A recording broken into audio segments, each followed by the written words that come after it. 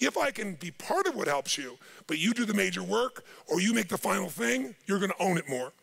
So what I would do with people is I'd say, simple, here's your problem. I want you to write down what the problem is and describe it in 2 sentences max. This is your memo. 2 sentences, crystal clear that anybody will understand it.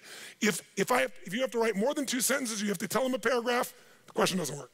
It has to be maximum of 2 sentences, ideally 1, so crystal clear anybody can understand it. That's number 1. So you write that down. You write down, define the problem with precision. Describe the problem or the request. And sometimes it's not a problem, sometimes it's a request. Can we turn the air conditioning up? Can we turn it down? Can we have lunch at whatever time? Can we do this? Can we do that? Whatever the request may be.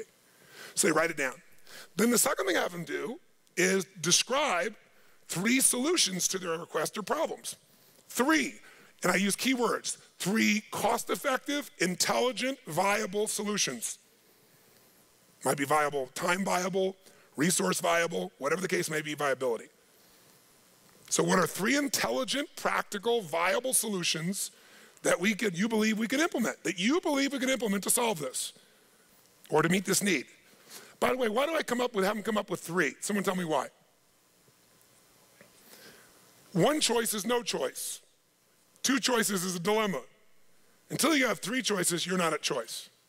That's my rule in life. You may not like all the choices. Whenever you think you have 1 choice is no choice. If you got 2, you're in a dilemma. There's always at least 3 choices. Plus, I'm making that person become a problem solver. If I solve the problem, they'll just have a new problem for me to solve. But if I can teach them to be a problem solver, the game changes. How many follow? Now, sometimes this is less efficient, but with a mass audience, it was very efficient. And then they turn that in, and then I have a choice. I could now respond back by saying, circle, I accept your request, or I think solve the problem, we'll do it with your number 1.